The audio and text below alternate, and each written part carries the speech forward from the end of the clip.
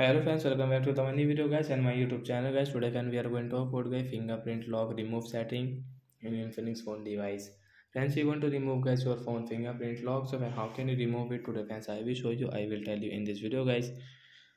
So before starting video friends, first of all go and subscribe the channel guys. Click the bell icon, like the video friends. So first of all guys, open your phone setting to remove your fingerprint lock.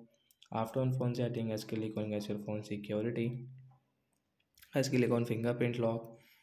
If I enter your password and guys you have any pattern guys, so draw your pattern. So friends, you can see I have got this two fingerprint guys. You want to add guys any fingerprint lock, so friends you can add from here guys. You will have to place your finger on your fingerprint lock. So friends, I have got two fingerprint and guys I want to remove my one fingerprint and guys I want to use my one fingerprint.